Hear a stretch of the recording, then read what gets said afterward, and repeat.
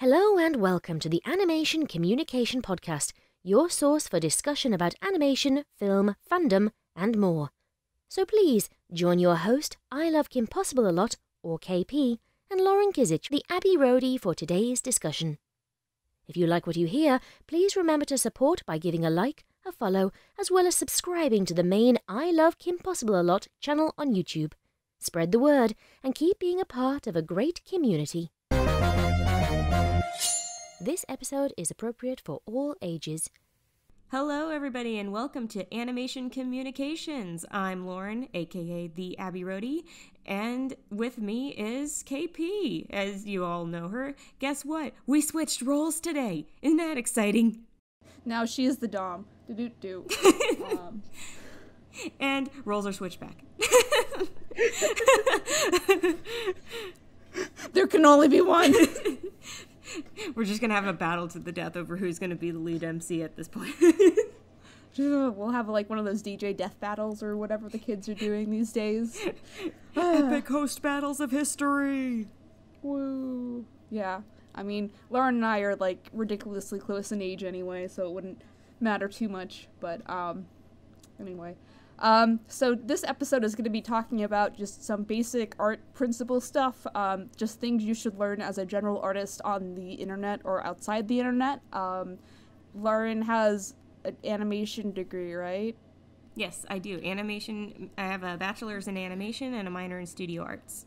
Okay, and I have my fancy degree, my bachelor's degree is in film, which is, it's kind of, it's okay, if you're going to go to film school, go to a school that actually has, like, film equipment, is my suggestion, or else you're just going to be doing a bunch of analysis, and I'm just like, this is what I do on the internet anyway, thanks, state school that I won't name, and then my minor is in studio art, so I've taken a lot of life drawing classes, and 3D design, and 2D design, and in color theory. So if you don't know what any of those are, we will get to that in the end of the podcast. So I promise I'm just not someone who's just like, Lauren, tell them things. I'm going to read a magazine and, pretend I know things. So we are equally, like, knowledge in these things professionally, if that's what matters to you. Anyway, you're going to sit down for this 3-hour TED Talk on how Photoshop works. Anyway. That's the podcast. It won't be 3 hours. I swear to God, it won't be 3 hours. Okay, before we get into any of the educational stuff, Lauren, what's in the news? Well, what's in the news? Well, let's see. Scoob came out yesterday. Yes, this kind of dates the episode a little bit, but Scoob did just come out, and a lot of people are really liking it. Some people have their issues with it, but, what movie doesn't? But I personally have watched it, and I absolutely loved it.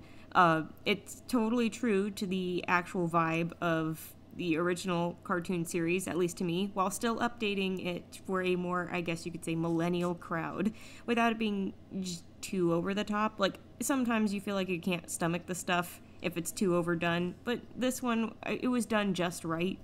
It had a new cast, it wasn't with Matt Lillard or Greta Lyle, but it did have Frank Welker back as Scooby-Doo, so that was good, and he actually got a screen credit, so that was really nice, seeing his name up on, the home big screen, I guess you could say.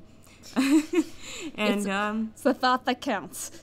Yeah, and I know a lot of people were hoping to see it in theaters, but Warner Brothers released it on VOD, on the day it was supposed to be theatrically released. So as far as this quarantine goes, we'll see where all these other movie releases come in down the line. How many more are going to be just straight VOD? We'll see. But yeah, and then we also have updates on a couple live action films. I believe we touched on one kind of recently, but the other one is brand new. So Hercules live action is the live action adaptation is being done by Disney, and that's in the works right now, and that's been getting all the internet up in a tizzy about it, which, I mean, it can be a good or a bad thing, but either way, people are excited one way or another about it to see what they'll do.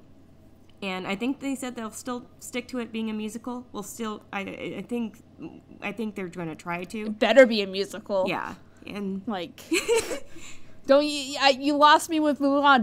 Don't deprive me of the muses, man. I know. It's especially when it was just like the music was so ingrained into the storyline of the original. And I mean, some people are going, oh, but wait, what if it's more like the actual Greek mythology? I'm like, you can still have music in it. It doesn't mean it can't. And plus, people want to see, when they're seeing Disney's Hercules, they're seeing their adaptation of Hercules. You know, that's what people kind of expect. I know it's just... Go ahead. I was going to say, well, the other one that people are also mixed about, but I see a lot more excitement about it, is Atlantis, The Lost Empire, is getting a live-action adaptation as well. That is one of the ones, that and Treasure Planet, I think, are the two movies I said long ago that needed, if they were to be done in live action, those are the two movies I think deserve that kind of second chance in the movie theaters, as much as I love the animated versions. But we'll see how many more people want to see the live action versions, because you know what, we almost had Atlantis submarines at Disneyland because of the first movie. So I mean, just saying, it was in the blueprints.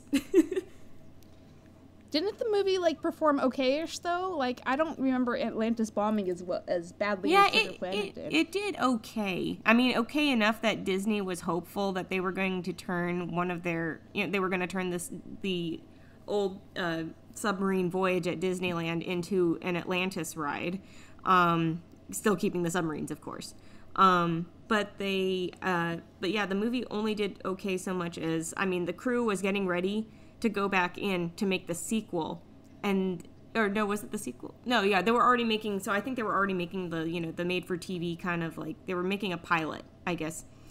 Yeah, the pilot for the TV show that didn't get to be a TV show. Yeah, and that's pretty much as far as they got with it. Now I'm getting mixed up. The Treasure Planet was the one where they were on their way to making a sequel, had stuff ready, and then they got word that after... initially, after the initial box office for Treasure Planet, it bombed so bad that they said we're dumping everything, and that left that whole crew just stranded. Okay, I'll just do a little tidbit because I can do a whole podcast about Treasure Planet, because Treasure Planet is one of my top movies of all time for me, not just animated but all top. It's great, I love it. Go see Treasure Planet. But anyway, so. The tidbit I think that is interesting is I actually talked to a Disney employee who's on the lot, or just working on more on the technical side versus the animation side of Treasure Planet, and they talked about when it bombed, and historically the advertisement and the marketing is what's to blame for it, plus it got released in a weekend that had the second Harry Potter and the second Lord of the Rings, and I think a James Bond movie all in that weekend, so it didn't stand a chance. But Michael Eisner at the time, who was the head of Disney, actually took responsibility and apologized to the whole crew for how he handled the marketing for the movie. So at least there's some accountability there, even though that's not very much a public knowledge thing. But I feel like we talked about earlier, the Horn King is in the Disney Sorcerers app. So I'm just kind of hoping that as time goes on, it will be more kind to Treasure Planet, as what's happening with Hunchback. People are remembering Hunchback more fondly as time goes on, from what I've realized. And Lauren, do you have another example off the top of your head? Well, I was initially going to say, what happened to Treasure Planet is what happened to Iron Giant and Cats Don't Dance.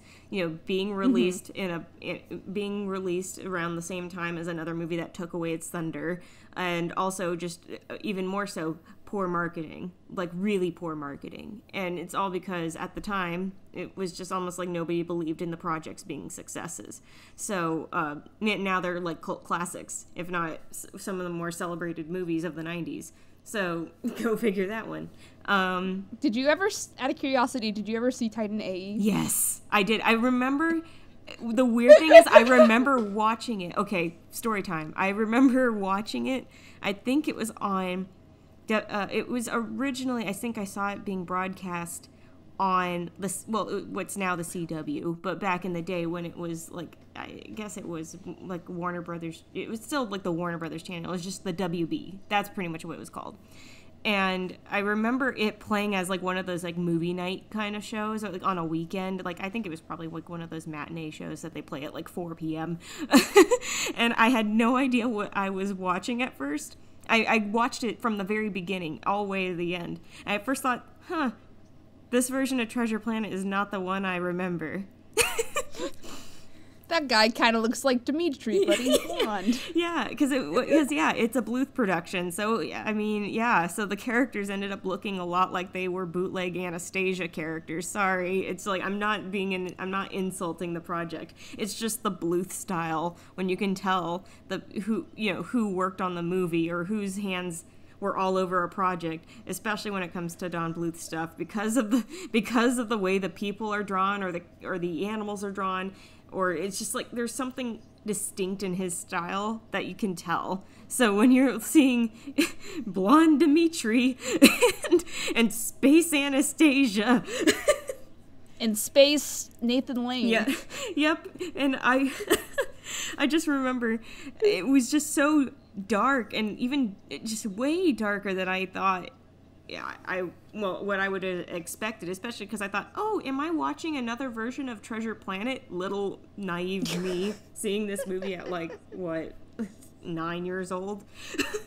So it was, but I remember loving it. It was just very, very dark. And I think it's one of those things I have to revisit now, because even though I watched it so many years ago, there's a lot I still remember, and it's especially because it was a more mature film. Yeah, I'll say so. I watched it like maybe 2 or 3 years ago just to mark it off my list of things I've seen.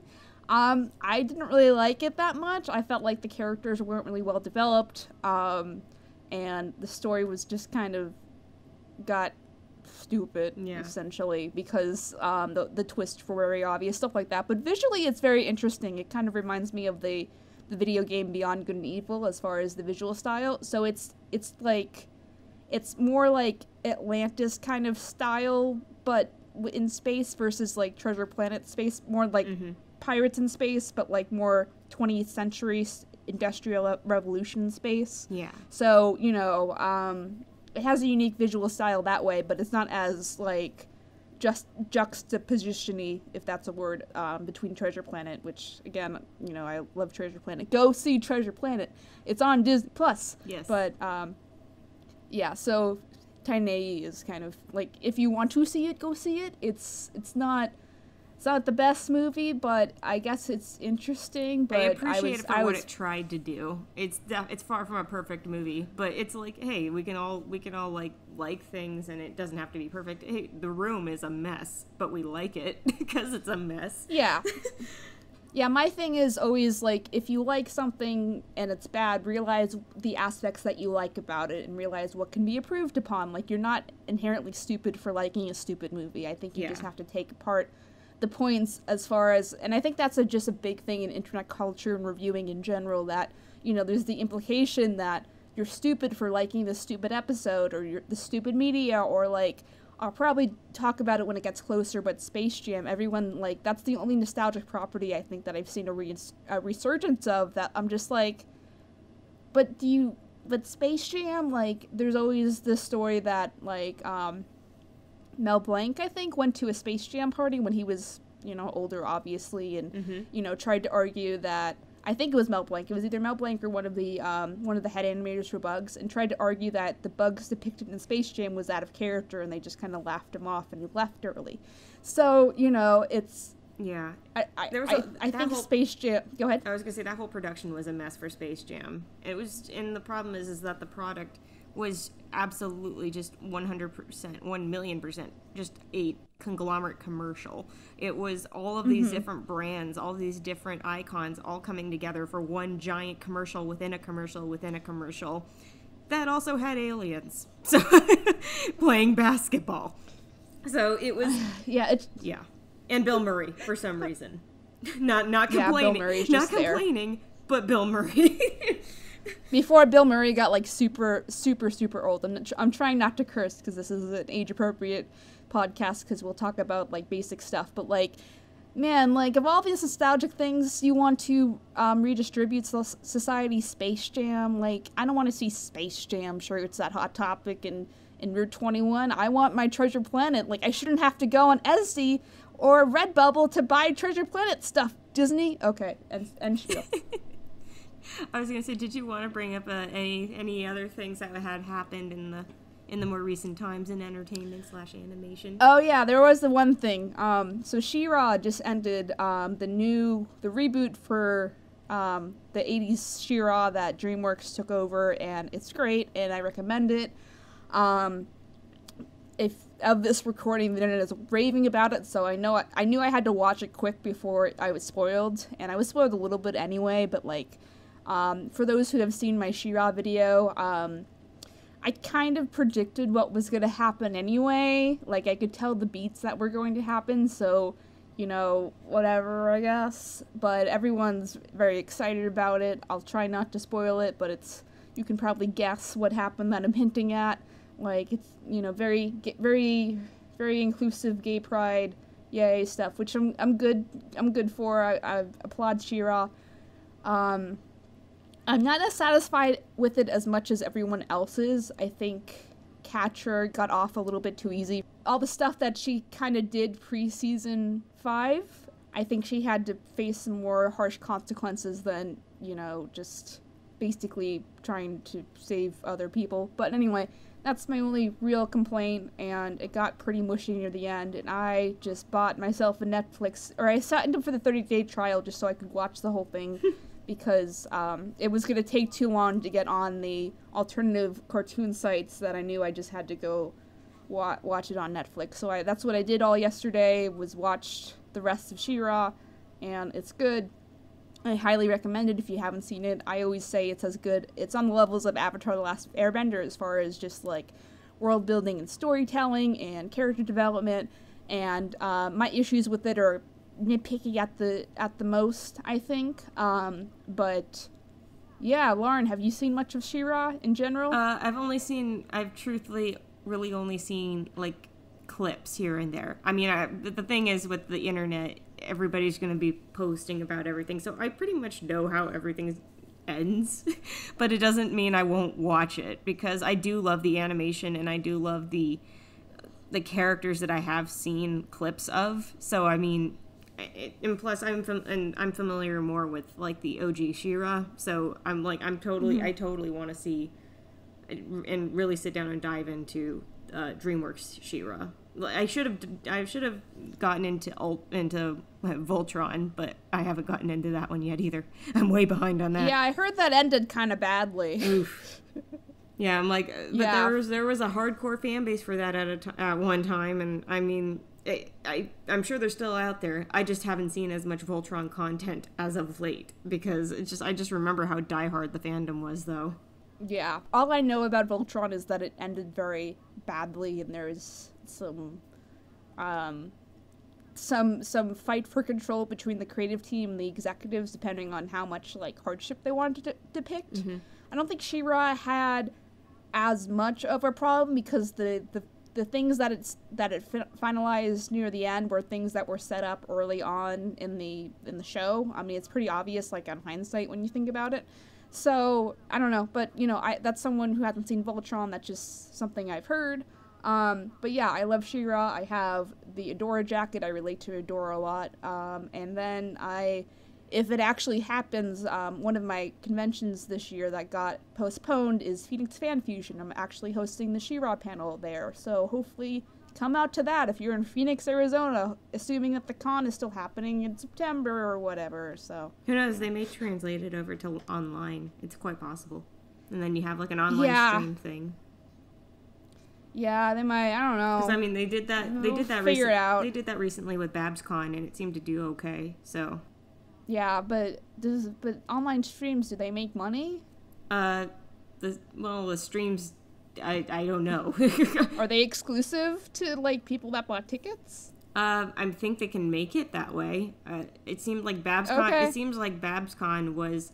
I mean, as far as I know, you could watch the videos, but if you wanted to participate or something, in panels or something, they give you a stream key or something, some kind of funky, I can't remember. I could be completely wrong. But I do know that there were certain things that they made like exclusive. And then but then they also had the online marketplace. So they were just trying to like promote the vendors that were originally going to be there, trying to promote them to sell their stuff. Oh, yeah, I don't know. So I guess we'll just see what happens. So I had 2 cons scheduled before things kind of went to crap, and they both scheduled for September. So we'll just see if they end up still happening or not. We're all just gonna die, and I'm gonna be at my parents' house until like a year from now, and I really don't like being here extendively, except doggos are nice. So anyway. So I guess let's get to, that's all the animation news. If you skip till this point, if you're watching this from like in the future and like the future where all this news isn't relevant, this is the part where we'll start talking about the relevant stuff. Not that you would know that, because if you skipped you wouldn't know, but I'm just being repetitive. So anyway, so we're talking today about art stuff. So art principles, just basic stuff to get you started doing art, or if you don't know where to start.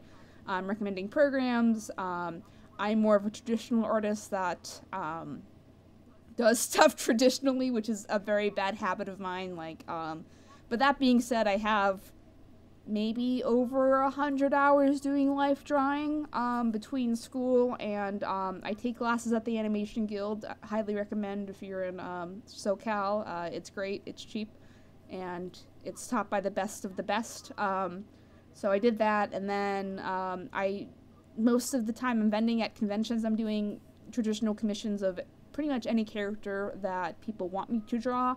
I do a lot of little girls as ponies, but then I've done weird things like I did the plant monster thing from Stranger Things once. You mean the Demogorgon? Yeah, whatever that is. Have you sat down and watched Stranger Things? No. You probably should.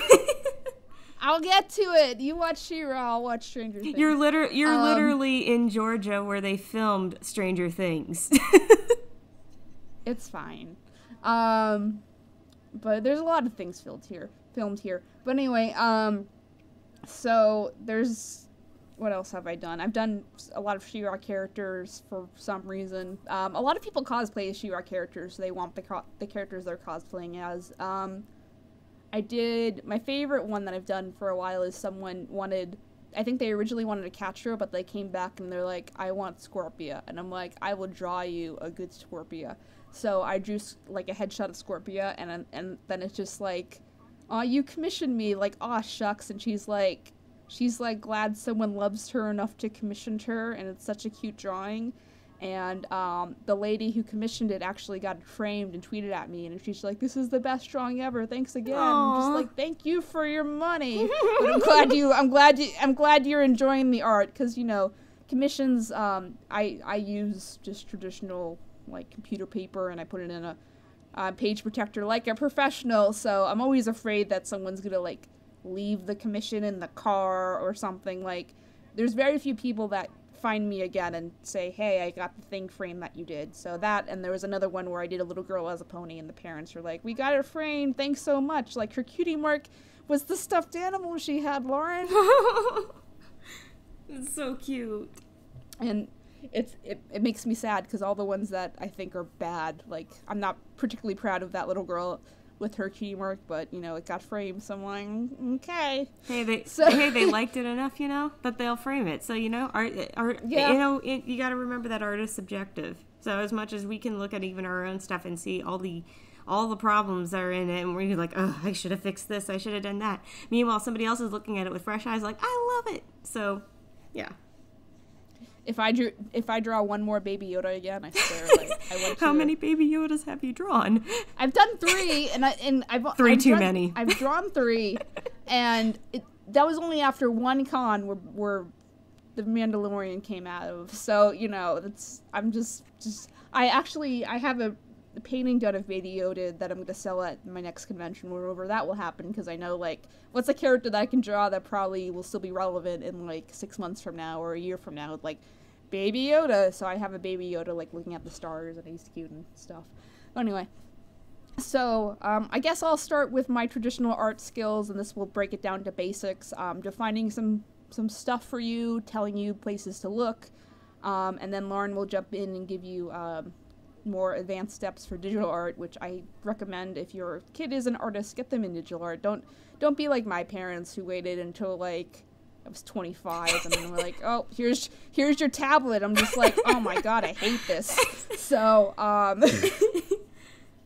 so the first step, I guess, is, you know, obviously draw. It doesn't really matter what you're drawing on, as long as you continually draw to not only draw, you can draw your favorite characters. I always recommend that people use their fandom love as inspiration to draw things. Like, I feel like that's a great source of, you know, a creative push, and I don't think I would have had as big of a creative push to do what I do without, you know, the love for all the fandoms I have.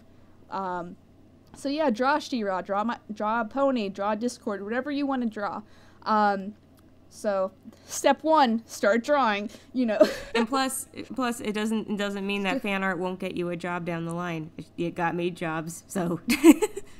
Yeah, don't listen to all the art teachers that are like, oh, fandom is dumb, draw original stuff. No, like, that's how people discover you, is they discover, like, they're not going to be searching for, like, Joey Bob art. They're going to be searching for, like, their favorite character, like, again, She-Ra, or Poison Ivy, and they're just like, I like the way this Poison Ivy is depicted.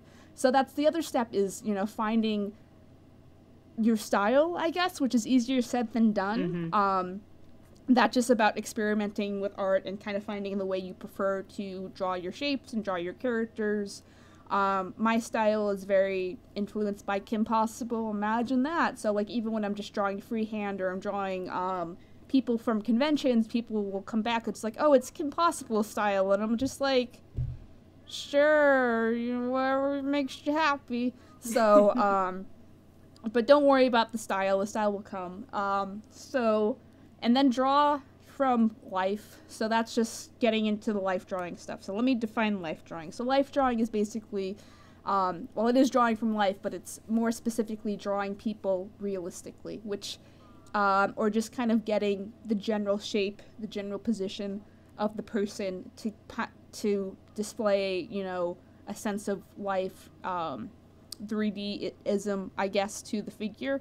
So a lot of people, especially a lot of people that like animation, kind of go backwards, where they draw their favorite thing and then they start drawing people after that. But I think a good mix of drawing people and your favorite thing will help you, because you really need that realistic kind of background to draw proportions correctly. So proportions are, you know, based, you know, what a character is made up of. They're made up of heads, essentially, so you measure the character by, like, they're this head's tall or whatever, and, you know, that's how you figure that out, I guess. But, like, having realistic proportions, or have proportions that are aesthetically pleasing, like, the first thing that I will notice, and probably Lauren will notice too, is that if your proportions are off in a character, whether it's stylized or not. So, you know, and that kind of shows your amateurism thing. So, you know, again, start drawing real people. There's tons of YouTube videos that are playlists of just life drawing playlists, essentially. You can choose clothe or not clothe. So not clothe is the whole traditional, like, drawing people naked. That's, you know, it's not perverted at all. It's just it's like a doctor studying the human body. It's artists seeing how, like, bones and muscle in the body influence each other, you know, things like lighting and shading of how the light is reflected on the model, and seeing, you know, how it affects the shadows. Lighting is a whole another thing. Mm-hmm. But yeah, so it's don't feel embarrassed about going to life drawing classes. No one cares. The model doesn't care. And the model the model cares a little, but the model is not going to jump at you while they're naked. It's just, I remember people were just, it was not my first figure drawing class or life drawing class, but for other people in the class it was, back in college. I think it was my freshman year, and I do remember everybody kind of, like, pinning themselves against the wall outside the classroom. They can, like, I'm like, are you guys nervous? They're like, uh-huh. I'm like, guys, the model is not gonna, I told them this, exactly what I'm telling you now. The model is not gonna jump at you when they're not clothed or anything like that. But wouldn't that be a great joke?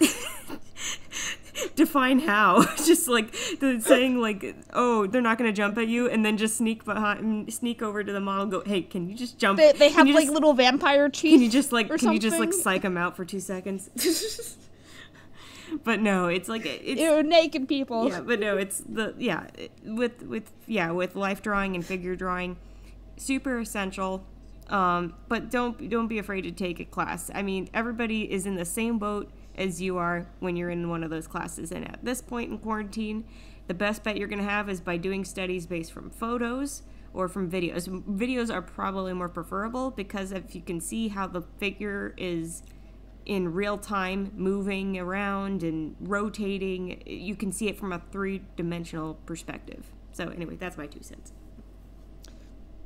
Anyway, so if you just Google, like, time life drawing on YouTube or time gesture drawing. So a gesture drawing is, like, essentially the model has a specific pose, and those are faster, tentatively, than just drawing a huge, like, Mona Lisa style. It's basically so you can catch the movement of the character, so the character, like, looks like it has a personality depending on the pose and what they're doing. Very important for animation. So, and then that's where the line of action comes in. So the line of action is basically just a line that depicts how, usually in the middle of the character or model or whatever, that when you draw, depicting how following usually the spine as far as what way the model is pointing, or, so line of action, it's the action of the character. So, those are some basic stuff. And then as far as other traditional mediums, I like drawing in charcoal sometimes, even though that's messy as all heck. So if you're interested, it's a lot smoother than drawing as on paper, and a lot of people in life drawing classes with the huge 18 by 24 big canvases, they draw in charcoal. If you want to reduce the mess a little bit, then you can get charcoal pencils, and then you just hold it. So when you're holding the pencil, you're not holding it traditionally like when you're typing with your fingers. So you're holding the thumb on top of the tip of the pencil, and then your whole hand on circling the bottom, and you get used to it. But that's basically to help you kind of start using your arm to draw, because you don't want to use your wrist to draw as much, because it limits you a little bit, as well as your lines are going to be a lot smoother if you kind of get in the habit of drawing with your arm and not doing too many strokes, essentially, which is, again, something that I have to personally work on, because I draw tons of lines, and it makes everything more complicated. Let's see what other traditional mediums that I do. And you want to tell them about the knead eraser, Lauren? Oh, yeah.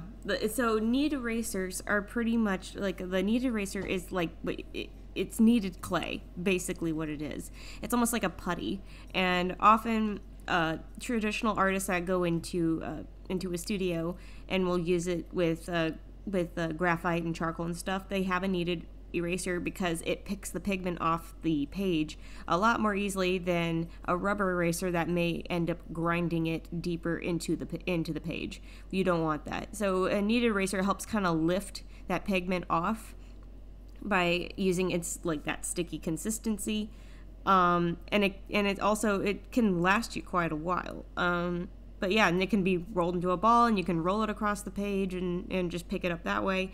But yeah, kneaded eraser, that's definitely one of those things that they will, no matter how many life drawing classes or studio classes, they'll tell you, even if you're taking a painting class, just in case, have a kneaded eraser. So kneaded erasers, and then painting, I guess. We'll touch base on painting a little bit before we move on to digital fancy stuff. Mm-hmm. So how I paint is I do a very rough sketch of what I want to paint on the canvas, usually with a blue pencil or something like that. Photo blue, by the way. It's sometimes there's actually a light color called photo blue, and then you can find a pencil for that if you go to an art store. It's actually to draft out things very lightly, so you have just enough of a hue that you can see what you're doing on the page. But let's say you don't want it to show up on a scan or anything like that if you're going to go over with ink. If you take a picture of it and bring up the contrast, that blue won't show up. So it's really good for drafting. Anyway, continue.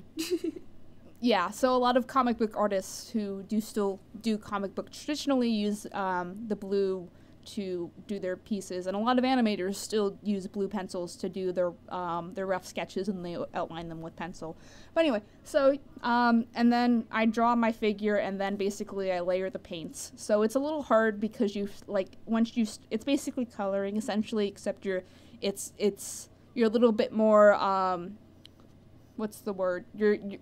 It depends on the order is more important than just coloring. So usually you do the backdrop first, and then you draw like you paint the color of the subject, like the skin tone, and then you do like the hair over that. And that's just to make sure that if you make a mistake, so like say we have a blue background with a headshot of a person. So if I do the blue background and I bleed a little bit into the space of the person, then it's not that big of a deal because I'll just paint over it when I paint like the details of the shirt or the neck or whatever. The only thing that's kind of hard sometimes with painting, if you are painting in that way, is that you kind of have to remember the details. Like once you paint in the person, if it's a person, for instance, you kind of have to still like paint it light enough that you can still see like the outline of the nose and the eyes. And the other thing is like when you make a mistake when you're painting, it's hard to like fix it. Watercolor is often not as forgiving. Acrylic can be a little bit more forgiving, like anything that you can kind of more or less wipe off really fast as soon as you make the mistake. I think acetone also works. I could be wrong on that, but yeah, it's just most often it's painting over your mistakes as best as you can if you do. So it's not like drawing digitally where you can just press the undo button. Oh my god, it's the worst. So when you can't. Where's the undo button? I keep on pressing my paintbrush on the canvas and nothing is happening. So that's a Procreate joke. We'll get to that in a second. But anyway, so that's how painting is kind of like sometimes I'll do it because people usually, when they're commissioning things at conventions, they want something specific. They want their daughter, they want their dog, they want something that you can't plan for. So usually when I'm doing a piece like pre-done to sell at a con, I usually do like a silent auction thingy-bob. It will be something that's relatively safe. So like for the My Little Pony conventions, I do a character that the voice actor is there for. So I usually do Discord when John is there, or I've done Fluttershy before when Andrea Lindman is there, or this year for BronyCon I did Discord and I did a Fosticorn, which is the creator Lawrence Faust's Pony OC. If you're confused, don't worry about it.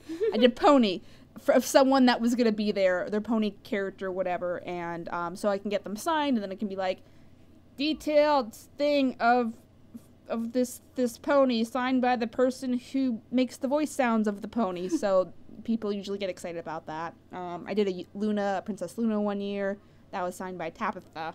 So stuff like that. So anyway, I think that's all my traditional tips. Get a sketch pad with paper that's relatively thick, or at least have a lot of paper that you can lean on. So usually when I'm at conventions, I have a cardboard, just like a little piece of cardboard that I put under the paper so the paper doesn't bleed through when I start using markers to color it. But you can buy sketchbooks pretty cheap these days. Go to the store, get a sketch pad. The bare basics, like the computer paper, all of that stuff is very relatively easy to find. Mm-hmm.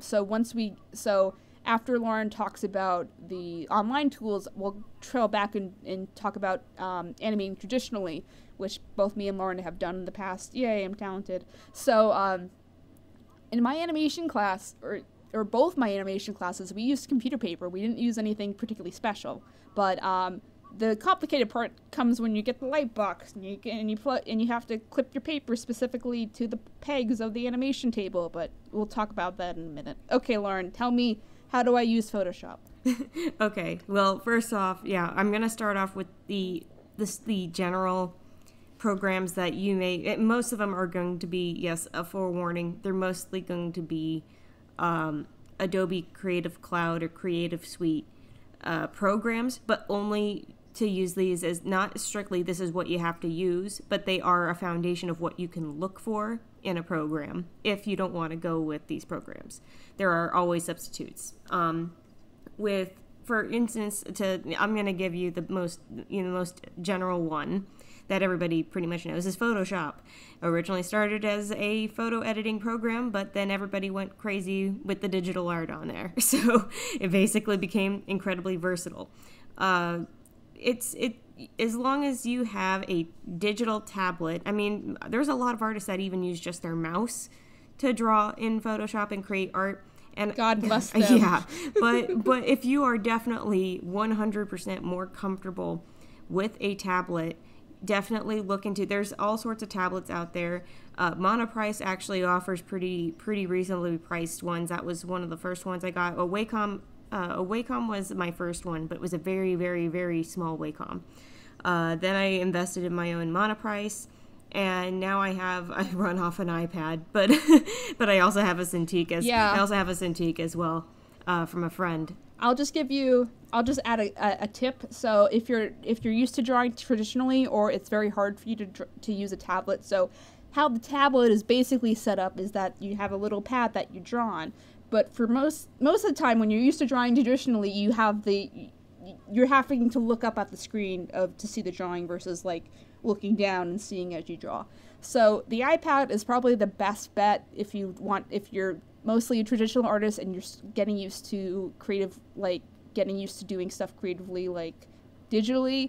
You get the iPad and you get the iPad Pen and you get Procreate, which is like $10 and you're set. Mm-hmm. Which is basically Procreate is basically an artist friendly version of Photoshop for your iPad.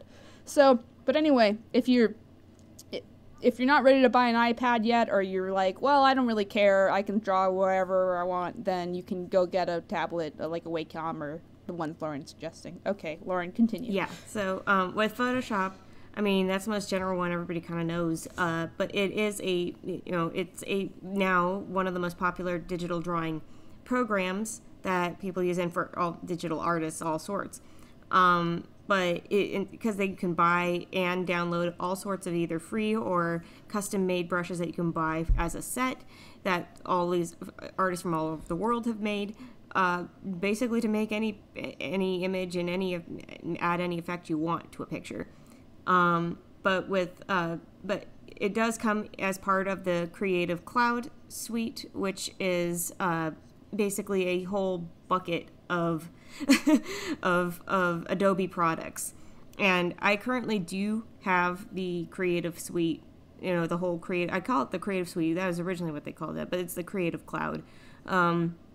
That you can pay per month for an amount of programs, one of them being Photoshop, or you can pay for like one program and still do that per month if you want to, or do an annual plan, however you want to do it. They try to be flexible on the plans.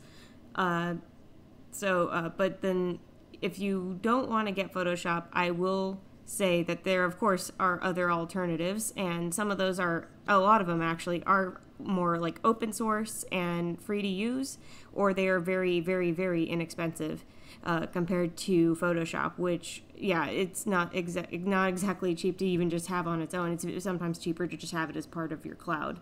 But there are some examples like Fire Alpaca. You can use that program. That is one you can free download for Mac or PC. They have both versions, and they're constantly updating the program. And so if you need to update it, it'll probably shoot you a little alert saying you should probably download the new version just in case, because it's got these bug fixes and stuff. And it's really good too, because people have made brushes for that program as well that are also free. So it's free on top of free, and I've used it especially for inking. It's a really great program for inking. They even have layouts for comic pages, so it's almost like they're trying to do what I think there is was it Clip Studio Paint? I'm trying to remember if that's the one that there's also like Manga Studio and all these other ones that are like comic book creator friendly. And so okay, yeah, you're saying I was gonna say define the order, like define inking in what order you would like do the picture in. Okay, so when it comes to that, you first have to sketch out what you want. It's kind of like taking the foundations of traditional and you go forward with them in digital. In pretty much any digital art program, you work in layers. So don't lose track of those layers, by the way. I just make sure if you're going to use a bunch of layers, name them. You don't want to lose track of that stuff. So make sure you have on one layer your sketch, or sometimes you may have a cluster of sketch layers in case you need to separate like foreground, middle ground, background. Lay out what you want. Usually prefer to use a sketchier brush, like something that alludes to pencil, or just using a lighter color to draft out what you want. Next few layers up, you start doing, for me, I've been doing inking, because you know what you can do after that is when you have everything inked in, you can do color layers underneath the ink layers. It's almost like having, if you want to basically select that layer and you fill in underneath it. So that way it's not like you have to paint over the ink layers. You just arrange them underneath. I know it's like, I think with Procreate, which we'll get into in a sec, they make that more intuitive and more friendly and much more easy to use, but we'll get to that in a sec. And then finally, you can use filters. You can use filter layers or anything that you can just basically adjust anything in the layers of Photoshop. If you want to add clouds, if you want to add light, if you want to add shading, those can all be their own layers, and it can be multiples of layers. So it depends on how detailed your picture is going to be, but you can adjust them however you want with different layer effects and stuff like that. So there's all sorts of tools. It would probably take a million hours to describe how Photoshop works to all of those degrees. That's like a whole episode on its own. Yeah, just to talk about all the different functions of Photoshop would be an episode and a half. But basically, it's not hard to arrange and construct a file in Photoshop, as long as you have a sketch layer, an ink layer, a color layer, and some effects layers like lighting and shading. And if you want to have a background there too, then you obviously you follow that order. You put it underneath your other layers like your ink and color. So yeah, that's pretty much the foundational stuff for Photoshop. And the same can apply to if you're making images in Illustrator, another Adobe program that's vector-based. If you're not familiar with working with vectors are not pixels. They are much cleaner, much more, I want to say they're much more adjustable, because often when you're working with vectors, you're working with points versus pixels. So you can make a stroke like a brush stroke in Illustrator, and you can adjust that more easily, because often there are points that you can use to move the stroke however you want it, and curve it and smooth it and flatten it and anything you want with it. It is still kind of complicated to work in if you are just getting started in vector work, but it becomes second knowledge when you start getting into it again. Just practicing on it, just like with anything. Yeah, vectors are hard. I have flashbacks to high school when we were vectoring stuff in Illustrator for t-shirts, and I was just like, do not like. But yeah, basically the big difference is vectors are for things that need to be made bigger. Like think signs, think a lot of graphic design work, think posters, think t-shirts. Like I said, Photoshop or pixel-based programs are just for art. But usually a good workaround is if you know how big the size of the image you want, and you do not know how to vector things, you just make the dimensions of the original image really, really big. That's a lot of times what we do on the team is we'll make for backgrounds and things like that animation is going to go on, and instead of making it like 1920 by 1080, which is the YouTube dimension size of things, we make it twice that length or that size, which I don't know what the math is, but it's like whatever twice that length is. And that way, it still looks good on a YouTube video, and if we have to zoom in for a particular shot, it's storyboarded, so we usually know if we have to zoom in. It's not gonna, like, you know, the picture is big enough that if we zoom in specifically that it won't look too bad unless we're, like, zooming in really, really thick or really, really, like, there. But vectors, you don't have that problem. You can zoom in as much as you want if that's your hobby, I guess. And that's why people like it for signs and posters, and that's why all the logos for our stuff is made in Illustrator, because we don't know what we're going to need it for. We don't know if we're going to put the logo on a t-shirt. We don't know if it's going to be on a banner for YouTube. So it's better to have it a vector if you don't know. But if you do know what you're making the art for and you don't want a vector, you can just make the dimensions. Start the picture with dimensions twice the size, and then you should be set. So. Yeah, and with it also being vector-based, you can also build puppet pieces. Like, if you know about puppet animation, that's basically where you take elements, you parent them to each other like you would building a skeleton. Like, the head bone's connected to the neck bone's connected to the chest bone.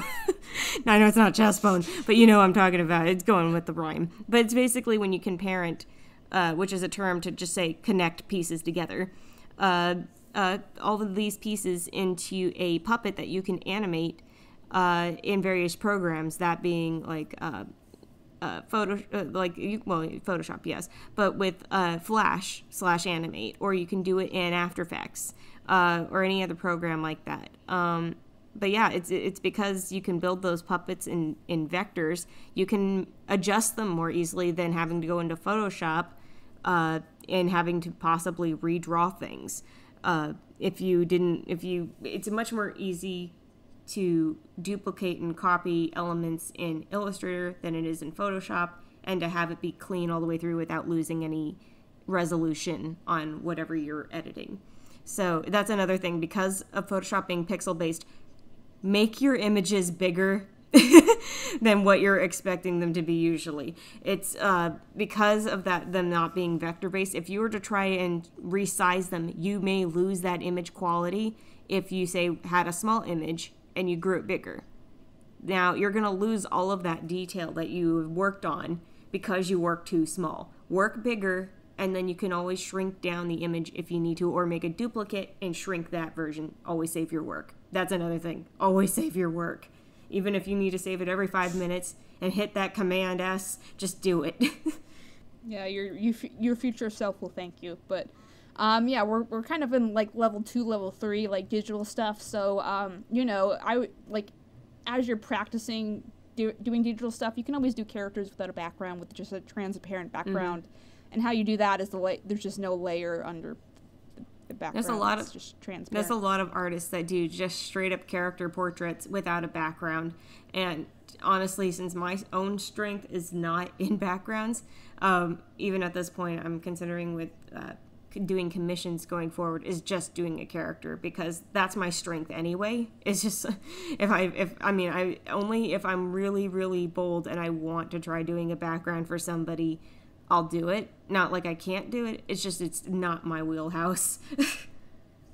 Yeah, most people are like, I want to draw the character, and I'm just like, yes, but I need this background. They're like, but character, and I'm like, learn how to animate. So that's just a general artist thing, is people, it's funner to draw characters, it's funner to draw people than the background.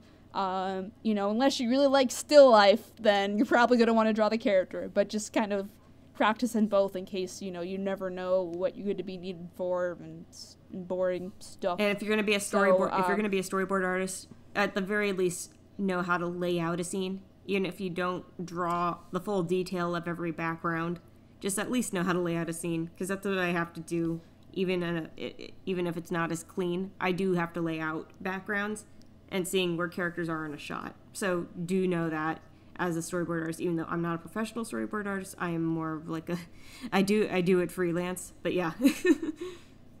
She does it when I ask her to, which hasn't happened yet, but anyway, so Lauren's technically on the team, I guess, for those who don't know. Sometimes if I need an animator for something, I'm just like, hey Lauren, would you mind? And she's like, yeah, sure. And I'm like, when will it be done? I'm like, don't worry about it, it'll be done eventually. And I'm like, yeah. So I'll get these random texts from Lauren saying, hey, it's almost done. And I'm like, Lauren, I believe you. Don't worry. It's like I just like to keep you posted just to make sure. It's just like, it's getting done. It's getting done. You see progress. It's getting done. I promise I'm not procrastinating my homework, Mom. Anyway. So let's touch on storyboarding and what is storyboarding, and that will probably bleed into 2D animation, some basics for 2D animation we don't have time to cover. I was going to say really quick, Procreate. Let me just quickly go into Procreate because this is an incredible program. I'm not a sponsored person by Procreate or anything. I'm literally just going to sing the praises because it is that good. Procreate is only $10. Get it for your iPad or even the portable version for your iPhone if you have that. I think even Android has it. It's like it's so versatile in what it has, even though it's not a million bajillion tools like Photoshop. It gives you what you need as a digital artist. And people make Procreate brushes and kits and all of that stuff that you can also buy that are also not expensive. Or you can even download free ones because it's that awesome. Definitely highly recommend it. I use it every single day for my work and for my freelance and for everything else. It's just that easy, and it's taking everything that you if you wanted to learn Photoshop but you didn't want all of the tools to overwhelm you, I recommend trying out Procreate first, or even something like Fire Alpaca, where it's not a million bajillion tools, but it is what you need as a digital artist. So I'm just going to leave that there. And it's super, super easy to get. I think the only thing is people are hoping for a desktop version of it, which I totally get, but then that means that they would be definitely competing with Photoshop on all grounds. So I don't know. Yeah, Procreate, I'm someone who doesn't, what I do on the team is I outsource all the creative things, so I'm still kind of the creative lead, but the primary goal is script writing for me because I'm the only one who can do that, and especially recording. That's the only one that's especially the only thing I can do. I don't think we'll get an AI where we have automatic KP doing the voiceover for the videos. So I try to outsource things so I can limit myself to stuff that only I can do, so the videos can get done faster but don't lose quality, because we try to have a really good quality. In the KP videos. I'm very proud of my KP videos, and I'm very proud of the podcast, and we get all these fancy assets, and 20 people watch us sometimes on YouTube because we forget to upload stuff on YouTube, which is go us. But anyway, Procreate is nice. It makes life so much easier. Photoshop, for example, coloring in Photoshop is such a pain. You have to I've been taught how you color in Photoshop, but I forgot. So it's you have to check the layer and reverse inverse something. But Procreate, you just drag the color and put it on where you want it, and then it colors it. And I'm just where have you been all my life, my love? And then the undo button is you just hit the screen twice and undoes stuff. Yeah, you pretty much just double tap. I think you double tap with 2 fingers to undo. So it's it makes it so much easier. Oh, and using a drawing layer as a reference for filling with color. Yes, that's what she's referring to, by the way, is let's say you have an ink layer. You've made this awesome picture, you inked it, and so you have your ink layer. You go to your ink layer settings, label it as reference. You'll see there's a little thing that says reference. Hit that, it'll check it off. And so when you make another layer underneath it to be your color layer, you can just drop in the color you want from the palette, drag it down, and fill it, and it just does it super clean too. And you can adjust the spread of the fill. So that way, if you're seeing it's missing a couple pixels here and there, you just take the color and you drop it in, press and hold, and then you drag it, and a new little a little monitor comes up where it shows you the scale of the spread of the fill. So you can control how much goes out in feathers versus Photoshop, which you have to sometimes adjust the tolerance and all this and that, and then you just have to keep tapping that fill until it's just like spread enough that you like it, and even then it's not always clean. So it's all hail Procreate, our Lord and Savior. Yes. And also they have a new animation feature in Procreate, which they're trying to test it out to see how people like it. But that does segue into our next topic, which I will bring up another program when we get into it. Okay, so as you will find out, you don't need a fancy program to animate. You just need usually pencil and paper, and you can, that's how people used to do it, right? So if you're just starting to animate, then and you don't know how to start, then that is option A. The biggest thing, I think, is getting, what are the things called, Lauren? The pegs. So getting animation pegs, yes. And getting hole punchers for the peg. So the peg is basically the thing that holds all your paper together, because when you're animating, things have to be placed very specifically so only certain aspects of the character move. So if you're animating like a walk cycle or something and you have the arm swing, then only the arm should be moving. The rest of the body shouldn't be moving unless it's reacting to something.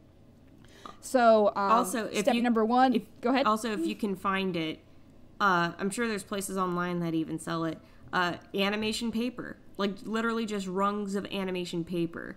It's not expensive to get them, and it's the foundation. It's already pre-hole punched stuff that's set to those, that's already set to the animation pegs, like the spacing of them. So you don't have to do it for every single page if you had like regular paper.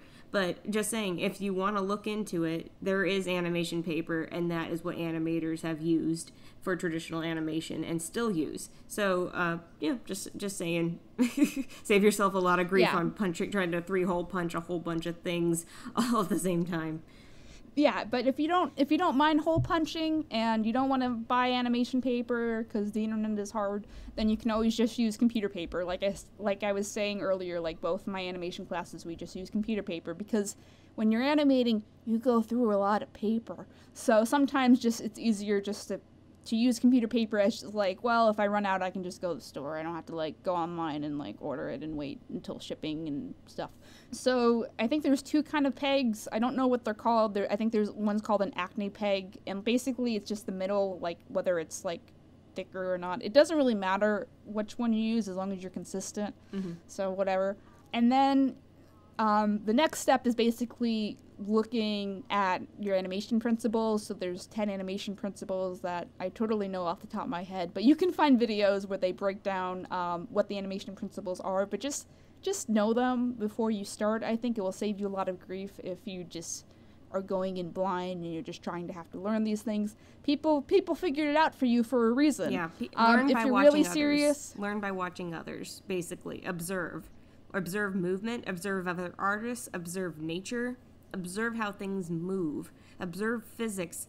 I'm not talking about the numbers. I'm not talking about the formulas. I'm just talking about literally watch a ball drop and see how it hits the floor. I mean, you got to understand that. So if you're really interested in learning like the principles very thoroughly, there's always the one book that everyone recommends that I will recommend for you right now. It's Richard Williams' Animation Survival Guide. It's thick. Richard Williams was known, he just died like a year ago, but he was known for being very thorough with his animations and very nitpicky. He did Who Framed Roger Rabbit and the famed unfinished video film The Thief and the Cobbler, because he couldn't schedule things. But anyway, that's unimportant. So, but before he died, he was probably the best living animator, period. Mm-hmm. And then it's probably Glenn Keane or one of the Renaissance animators or something. Mm-hmm. But anyway, you can buy it, or you can get a physical copy, or you can get one like a download of a PDF of it or whatever. You can probably pirate it. I won't recommend pirating, but it's out there to be pirated if you so choose. Same thing with his lecture classes, which are hecka expensive, or you can go get them some other means, which again I recommend if you want to sit through like 20 lecture classes of him breaking down animation principles. But anyway, like from the 80s or whenever.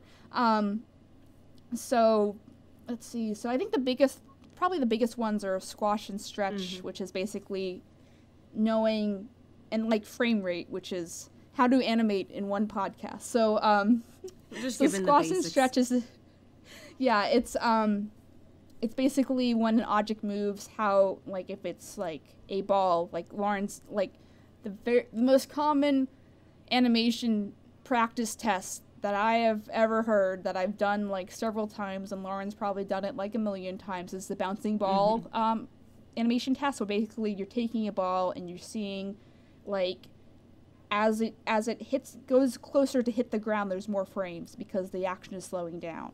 And then as it gets back up, it hits the ground, and you can see how it reacts with the ground. How long does it take to, squash? Because it's physics, it's hitting the ground, and it's reacting to hitting the ground. And then it bounces back up, and then the frame rate, or how many frames per individual shot are used, essentially. Frame rate is hard. Anyway, it changes based on the distance of the object towards the thing it's interacting with. So less frames when the action is faster, more frames when the action is slower. That helps with run cycles generally. When you get more advanced, go into smears. Oh God.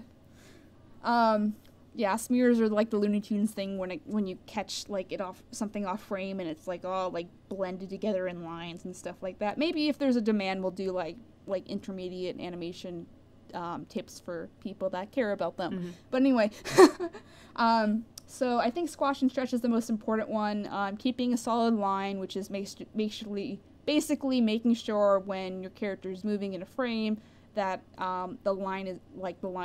the outline is consistent. So like, say you have a foot, the foot isn't changing sizes every time the character is moving. It should be consistent. Boring stuff like that. So I'd recommend doing the bouncing ball tests, which you can find videos on everywhere if you'd like just to kind of get your feet wet as far as, animation timing. And that's usually what animators in the olden days are trying to perfect, depending on a scene, how the timing works for a character depending on what they're doing. And then also, if you're going to do traditional animation, learn how to flip paper, please. It will save you so much time, because like the bad thing about animating traditionally is to test things, you have to take pictures of each frame and play it back. And if you are so digitally you can do that instantly, but it's like a whole 10-minute process just to check. So you want to try to flip to at least double check before, hopefully save you some time. But the good thing about animation, unlike stop motion, is that if you mess up a frame or something like that, then you can just like add more later or something, whatever you need to do, versus stop motion where you're just screwed if you screw up. Anyway, I think that's the basics. So, and then you can always storyboard your scene, which Storyboard Pro is a free program that I use sometimes if you need to storyboard out of a specific scene. Please, oh God, storyboard your scene, or do like a rough sketch of what's happening in each shot or image. Like, if a character's running, like their hand is moving up and down, and like maybe it's a wider shot where the character's interacting with the house. So learn camera, like, the kinds of shots that you're using. Learn, you don't have to storyboard digitally. Lauren, you have an example of that, right? Yeah, I was going to say, there are animation professionals, storyboard professionals, who don't even have to, they will tell you, like, oh, the standard is now using Storyboard Pro. But not everybody can obviously have that so easily at home. So what they do is, sometimes they just use Photoshop or Alpaca or anything like that to just draw frame by frame what they want, and they just turn them into JPEGs or PNGs, and then they just arrange them in a movie maker of some sort and set it to sound, and that's how they do animatics. So I mean, basically you can still do that to a degree with animation. If you're dedicated enough and you want to do that, you can. So I mean, there's always a workaround to everything. But with like storyboarding, you can use those programs, or you can hand draw them with pencil and paper on sticky notes, on little storyboard sheets that if you haven't seen those, there's a template for them and everything. Like, you can even Google one and use that as your base for you basically thumbnail out what you want in a storyboard. You write out the action and the dialogue that's happening in each of those frames, and then you just string them together in an animatic, because then you know what's going on for each scene or each shot. But yeah, you can, there's the traditional way, there's the digital way, and then there's just like, yeah, if you can't do Storyboard Pro, which is definitely more advanced anyway, so if you can't do that, then you obviously can use the other programs that we've mentioned before. Yeah, and some people even use Procreate for their boards. They just, if there's a will, there's a way. Yeah, and some, like, just depends. But yeah, I think the biggest thing is, like, why we're recommending all this stuff is just making sure you plan things out, because you don't want to start animating and then, like, you realize, oh, this shot doesn't work. Oh, it's not clear what's happening in this shot. So you don't want to have to, like, redo animation, because the animation part takes a while, especially if you're doing, like, inking, coloring, you're doing the whole thing. If you're just starting out, I would just do sketch or pencil tests just to kind of get used to animating, and don't do full color for things that you don't know how to do it. No, please don't. And plus, it's too much time and effort to do that, especially if you don't know what you're doing. You don't want to cause that much more stress for yourself. Start with the basics. Start with the fundamentals. Just do rough penciling. Just keep it light. Just keep it energetic, and just get used to creating life. You have to just that's the most important part, is if you can make somebody look at your work and believe it's alive. That is why animation has the effect of the illusion of life. So it's like, as long as you have that, then you can build up from there. Don't try to make a Disney film when you have not even done a bouncing test. So do not try to do that. I know if you are ambitious and you have the drive, you just have to start at a proper place before you get to that point. Build up your experience. Do not try to overwhelm yourself trying to make, something Disney or Pixar would make, or DreamWorks would make, or Warner Brothers would make, before you're ready to do that to the full extent. You have to just, again, keep it light, keep it rough, and keep it simple. Okay. Can you talk a little bit about Toon Boom, Lauren, and then I'll end out with some other tips. Yeah, it's funny because with Toon Boom, it's not very easily accessible even to freelancers. It hasn't been for a while, so I can't really say too much about it, except I know the interface. It's not as intuitive, at least to me, as somebody who has more experience working in Flash. Some people say, oh, it's kind of like working in Flash, but then some. And I'm like, it's an option that's out there, and a lot more studios are trying to switch over to it. But to this day, Flash/Animate is one of those programs that is still industry standard for, like, TV animation and even some short film animation. But Toon Boom is on the rise. If you have seen anything like The Lion Guard or the Tangled series or anything like that, those are actually done in Toon Boom. So they're much more sophisticated in design and in character rigging and in how much control you have over a scene. And so that's why it was designed. It was to make that the whole process more sophisticated and more streamlined. But yeah, it's something I still myself need a little bit more practice in. But yeah, but I mean, to a degree, I see what people were saying when they're like, oh, it's kind of like Flash, but the interface is not the same as Flash. So it's a whole other learning curve to just learn Toon Boom. So if you want to learn Toon Boom, look up tutorials and see if that is the program for you to begin with. So if you want to hurt yourself, it's like, otherwise it's like, yeah, I mean, down the line, it should be something that more people should be able to have access to. But for right now, it's all a bunch. It's mostly studios and maybe freelance animators that have a license to it. But it's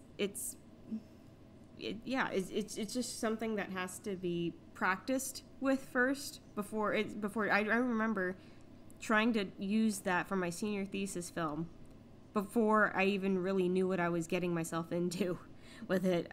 So, because somebody said, "Oh, do you want to do it in Flash?" I'm like, "Yeah." They're like, "Well, why don't you try it in Toon Boom? That's like Flash." And I'm like, "Ooh, that'd be cool." And I go in there and I'm like, I need a whole other class. Let me just learn Spanish in the meantime. Yeah, right? Yeah, just like, meanwhile, I need a whole other class just to learn Toon Boom. And at the time, there really wasn't a class for Toon Boom. It was that new.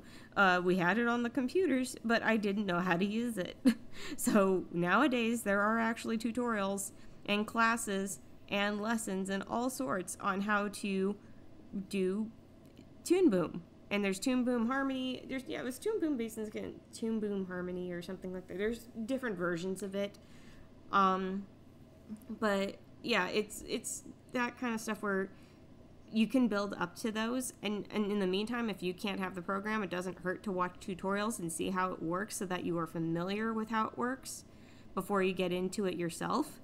But yeah, and as more studios are starting to use it, it'll be better to learn it, absolutely, and to know it, even if you aren't going to work in it. So yeah, otherwise, there's always a way in other tools. So, and there's always more materials at your disposal if you can't get a hold of Toon Boom. So there's always a way. It's just like with, I was going to say, there is a more basic, let's say you're starting in animation and you want to do it on the digital platform. Flash is number one. You know, if you want to learn how to animate in frame by frame and you're doing it in a vector base, there you go. And a pretty understandable interface with keyframes and dropping in audio and syncing your animation to audio, working on a workspace. It's been around for forever, and it's to this day still used for TV animation. So, but when it comes to drawing frame by frame, something that's a little bit better would be either something like TV Paint Pro, which I did animate in college. That's a French program, and there are a lot of short films I've seen, and even full film projects that have used TV Paint Pro, which is a lot more compatible if you want to make something look more hand-drawn. And it is more something that if you wanted to do onion skinning and do it with a pencil brush and make it look like it's, pencil and paper drawing, that program can do that for you. And then an even cheaper alternative to that, which I recently discovered and have been having a great time with it, is actually one where I'm hoping to find more brushes for it if I can. But in the meantime, it's a great tool, is Rough Animator. There is an app that it's only a few bucks. I'm not even kidding. I think it's only about $4 or something like that. And it's otherwise it's like you pay that once and you never have to pay for it again. And it's where you can also use the same kind of interface as Flash without having to pay for the Adobe suite. But you're also getting used to working through that interface without having to, before you get into that program. Let's say you started with Rough Animator and then you go to Flash. The only thing is with Rough Animator, it is pixel-based, but it does have smoothing tools that are a lot like Flash. So if you wanted a smoother line, more control, or if you wanted to have the computer to have more control over your line versus you can do that in Rough Animator. And it doesn't have, as far as I know, it doesn't have a frame limit in terms of how long you want to animate a scene for in Rough Animator. So I think that's pretty cool too. And Rough Animator, by the way, is, as far as I know, just for iPad. I think it is, and maybe other tablets. So like it's just pretty much a tablet in general kind of app. With Flash, it's desktop and all that stuff, and you can do a lot with it as well. Also, no frame limit as far as I know, unless you take it to some crazy extreme level. Like if you're going to have, like, I don't think you can't animate a full movie in one file. Basically, you can't do that. My dreams are dashed. But yeah, it's there's always a way around everything when it comes to animation, when it comes to storyboarding. There's everybody has a method, and as long as it works and as long as you get your story across and as it's clear, and that it, you can get people hooked onto it, that is what matters more in the end. But in the meantime, if you want to learn more about these programs, there's tutorials and classes, and now there are classes on certain programs that you can even take, or just books you can read, or even just, again, YouTube videos that you can watch. So to live in the internet era and grow up in that and see how much more kids know nowadays versus even just 5 years ago. So These damn kids. you guys don't know how good you have it right now. Oh, Lord. Okay, So anyway, ramble I'll over. end on a I'll end on some just notes as a producer and or someone who kind of has a gist of what people are looking for on portfolios. We can probably again have a whole episode about portfolio review because that's a whole thing. Mm-hmm. But a lot of times people will look for in your portfolio all this, all these animation pieces depending on what kind of job you're applying for, as well as life drawing. Like I have applied for jobs, but I've never gotten one. But, that's just what I hear a lot is people want to see that your life drawing skills are really, like, in place. You know what proportions are. Those are the kind of things, because when you're thrown into an environment where you're not used to drawing these characters, then you kind of have to, like, how easily can you adapt? And one of the things that I think people that are in the fan art bubble kind of predict or kind of used to is that, their style might not be the style that's needed for the project. So when I try to find artists for my team, I look for people that are relatively adaptable, or at least willing to be, hey, this is something that outside your comfort zone. Is that okay? Versus someone who just wants to limit themselves. Because if you're limiting yourself, you're just kind of limiting your opportunities essentially, which is, up to you, obviously. I can't tell you what to do. But, that's just something to look for. I also recommend for editing your stuff together. So there's Windows Movie Maker, there's iMovie, and then there's HitFilm Pro, I think, or just HitFilm in general. Google it. Mm-hmm. It's a free editing program. And it basically is, from what I've been described, it's Premiere and After Effects, both Adobe products. Both Adobe products, but they're combined, and it's free. So if you don't have an editing program on your computer, then feel free to look into that. And then Inkscape 2 is a free alternative for if you don't have Illustrator, if you really want to. Mm-hmm. Again, Google Inkscape. But I think the biggest thing is, like, knowing what people want to see, because I've been doing online content production on big scales for like 6 years now. God, we're old. But people, the big thing is that people want to see persistence and flexibility. I don't want to hire someone who only wants to, I say hire in air quotes, like it's all volunteer, but I don't want to hire someone who only wants to limit themselves and only wants to do their one style. And because, what if I don't need that one style? Mm-hmm. What if, and the creative process can be messy sometimes, and there'll be a lot of revisions. I know as a producer and a content creator, I am very nitpicky, So I am very nitpicky with what I want because of the creative eye I want, just the creative eye I have, just because I know the art principles, and sometimes artists I'm working with don't have that foundation, which is fine. But, flexibility is always important as well. Like I might ask for like 5,000 revisions, and I know it's a lot, and I know I'm a butthole and stuff, but, it's kind of meeting halfway and realizing, oh, okay, like they're not doing this to be mean to me. They're not doing this because it sucks. They're just doing this because they want the best and they want to push me to be the best. Mm-hmm. And, but I think the biggest thing when you're starting out is persistence and like getting that thing done, because I think Lauren and I have both been in the My Little Pony fandom for a while now, and there's just these big projects that just don't get done, man. And I get mad when there's panels for these projects that probably won't get done, and that's happened like 4 or 5 times where I'm just like, why are they having a panel for this thing that's been announced 2 years ago and we've seen some pencil tests for it? So like I pride myself in being able to have a team that like we finish everything that we do, and that is nice for people because they know they're not going to just do the work and it's just going to sit in the vault until I'm like, oh, never mind.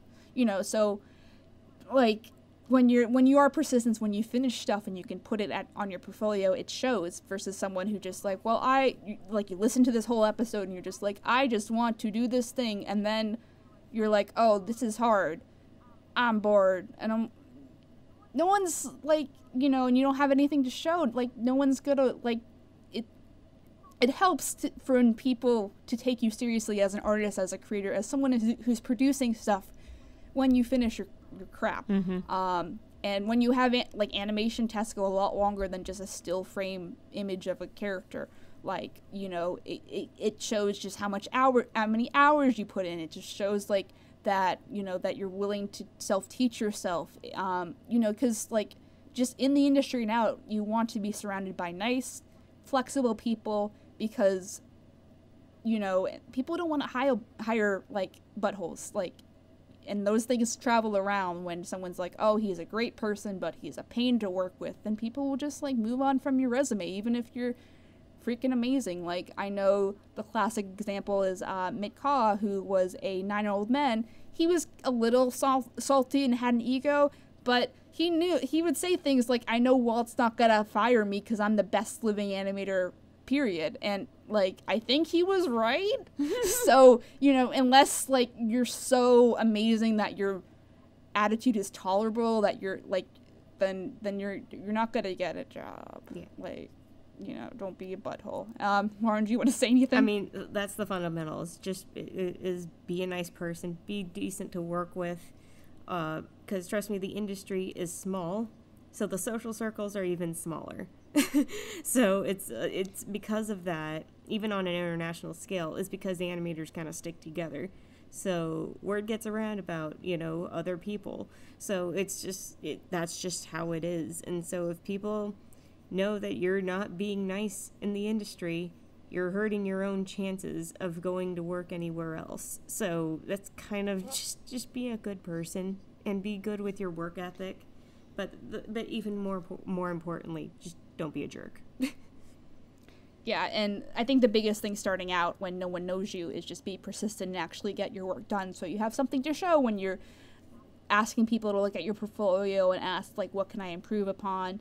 I suck. I'm still cleaning up my DeviantArt from pieces that like are like 5 years old that I'm like, I thought this was bad. Like the best piece that I've done is like the only one I'm just like, I still like that one, but everything else I'm just like, I hate it. And my dad would like give me shade sometimes. He's like, well, Rachel, your art needs some work. And I'm like, thanks, Dad.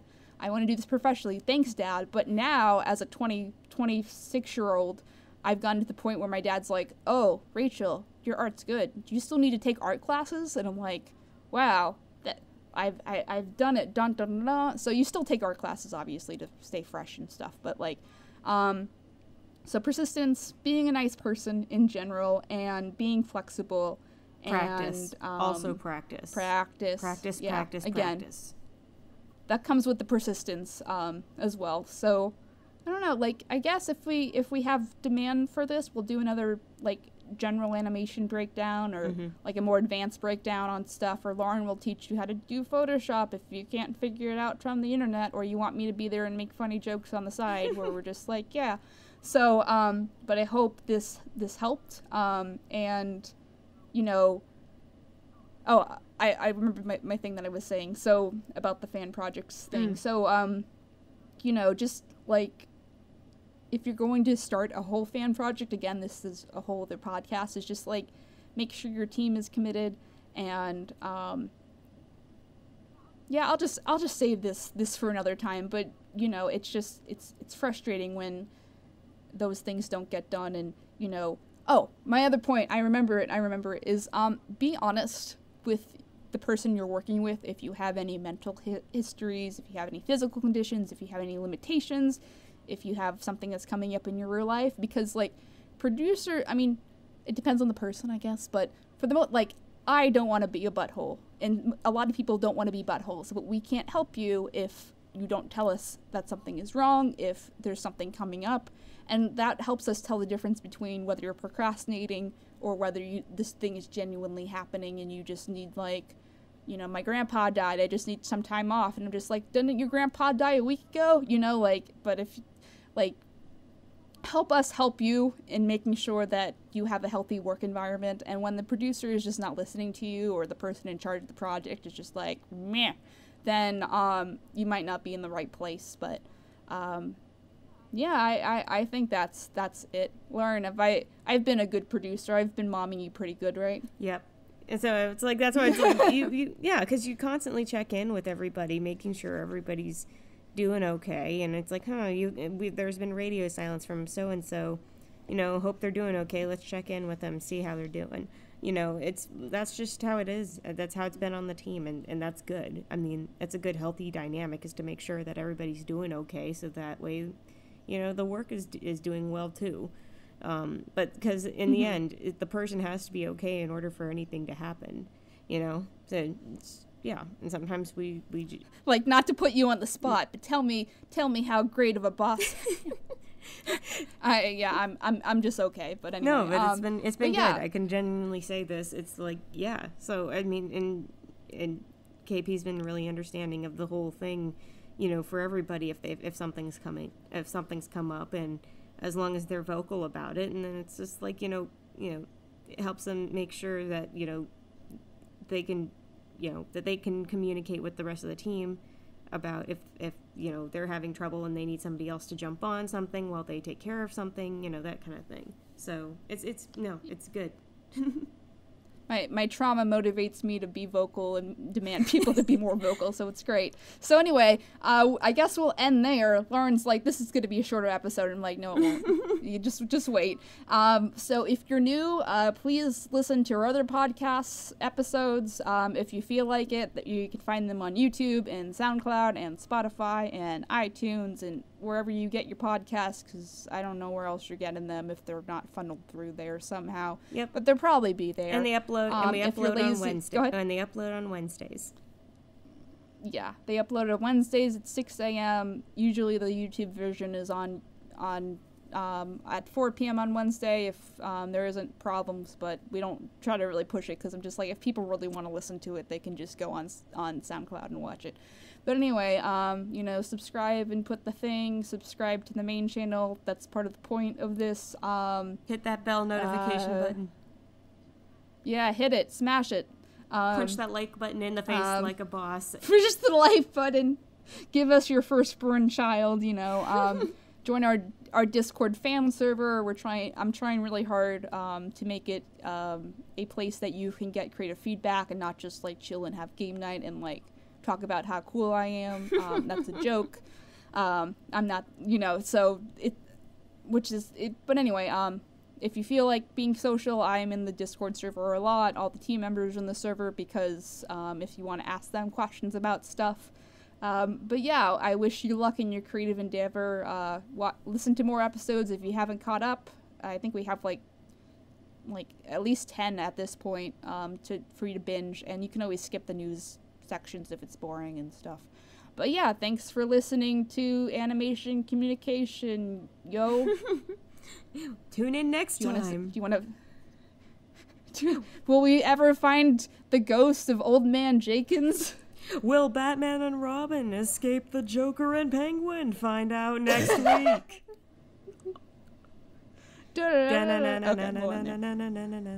Animation Communications. Okay. Good night, everyone. Thank you so much for listening to Animation Communication on YouTube, Spotify, or your favorite podcast provider. We are really hoping this show makes a difference in how people view animation and media, as well as giving and providing advice for people all over the world who like or want to join the animation or media industry.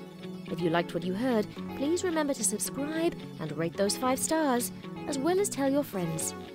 Don't forget to subscribe to the main YouTube channel, I Love Kim Possible a Lot, and turn those notifications on. My name is Scribbler, and you have been listening to Animation Kimmunication.